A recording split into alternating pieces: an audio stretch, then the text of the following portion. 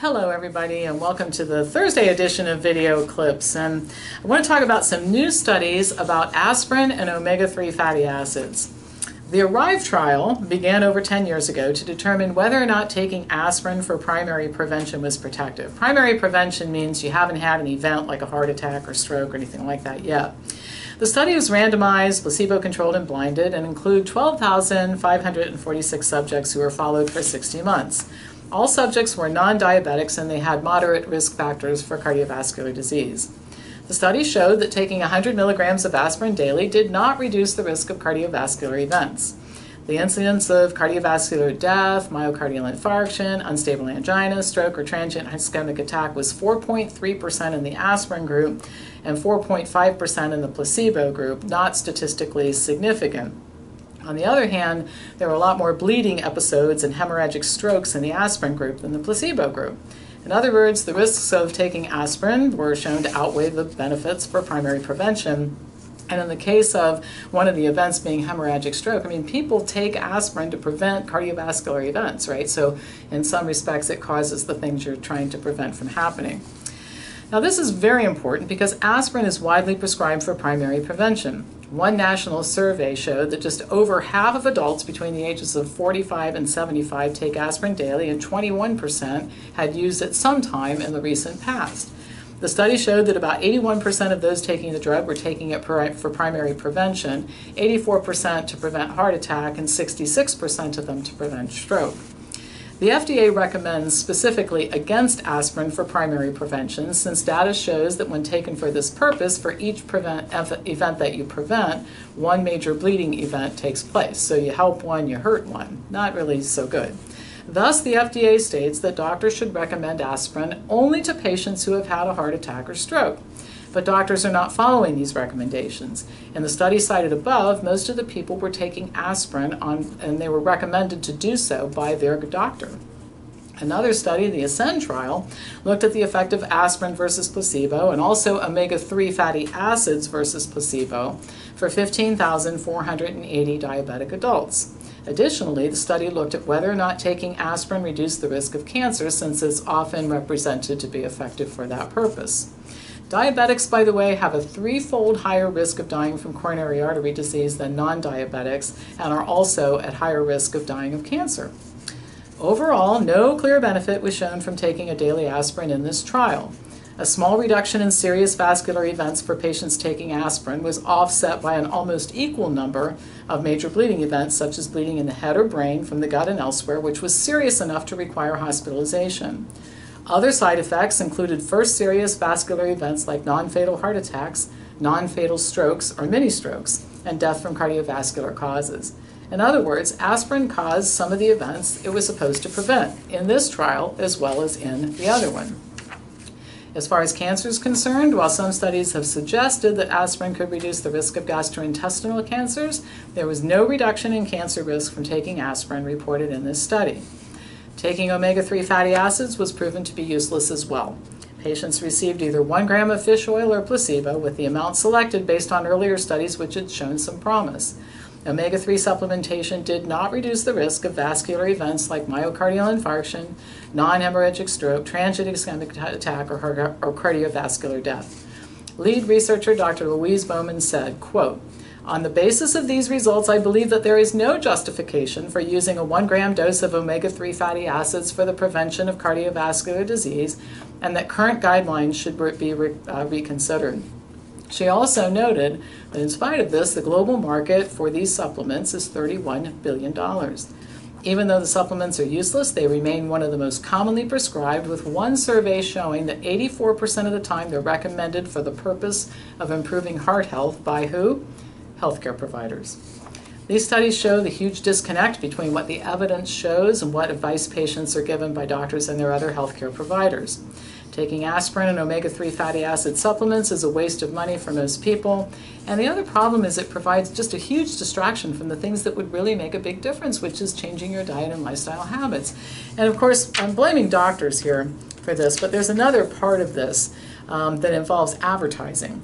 And I'm sure you've seen those ads on TV where people like Bob Harper who've had a heart attack, or sometimes it's somebody you never know who's telling their story about how they were so terrified one night, they went to the hospital and they had a heart attack, and then their doctor put them on an aspirin regimen. So ask your doctor about taking aspirin. So the aspirin companies are ginning up the public to go ask for aspirin. And then doctors who don't read this kind of stuff are more than happy to say, yeah, you probably should take it. It's good for people your age. Actually, it's not good for most people. And I'll cover secondary prevention in a different format, but because these are new studies and I got some emails about them, so I wanted to cover this today. But the effect for secondary prevention is not as much as you might imagine. So I guess the theme of today's broadcast is drugs. So let's talk about drugging children. That's always a good idea, right?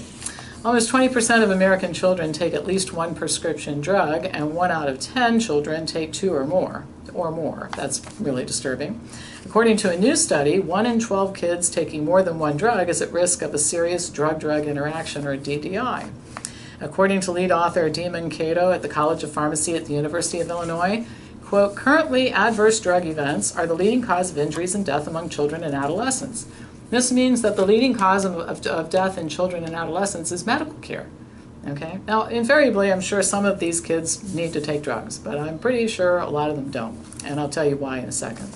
Researchers analyzed data for 23,179 children and adolescents and reported that medication use increased with age.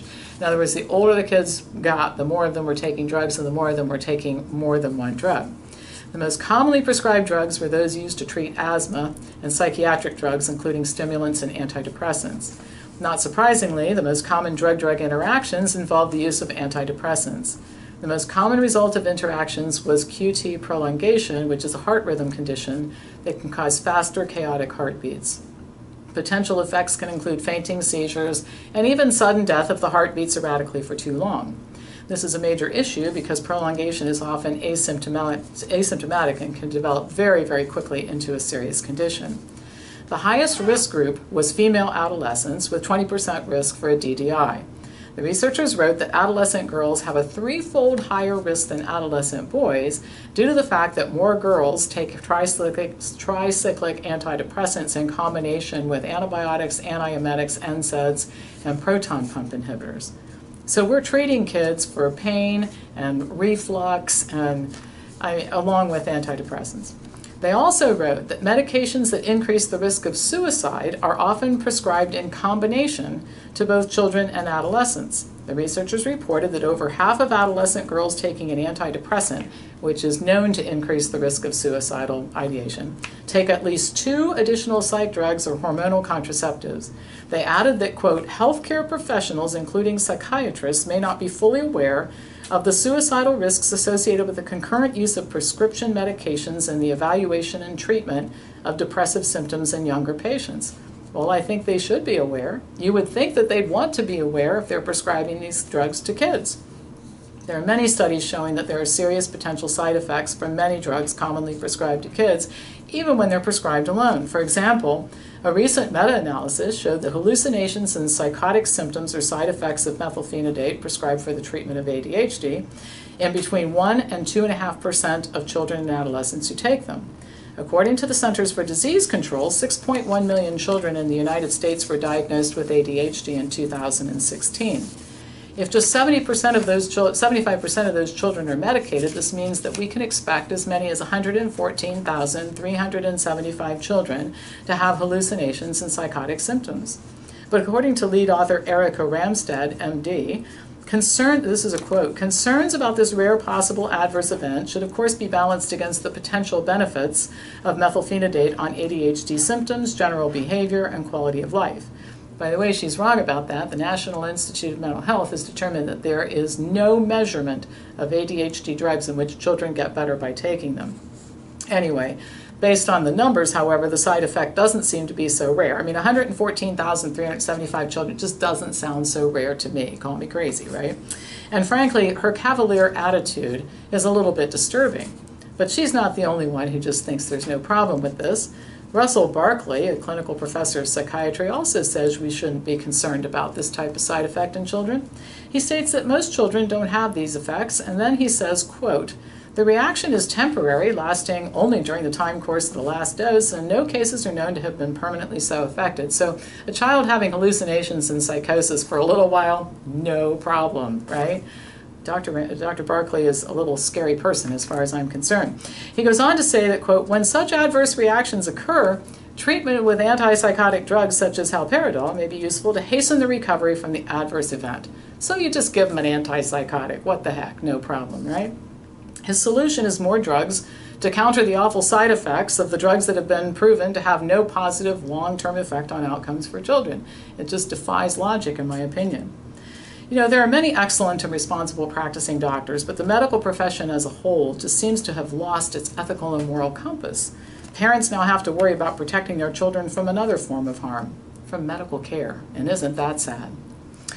All right, well, that's all for today, and in fact, all for the week. So please pass this on to anybody else who you think might enjoy watching it. Hit that subscribe button. We're going for 25,000 subscribers, and then we're going to have a drawing for a $200 gift certificate. And then we're going to keep going with benchmarks throughout the year as we add to our subscriber base. So thanks so much for watching, and I'll be back to you next Tuesday with more news.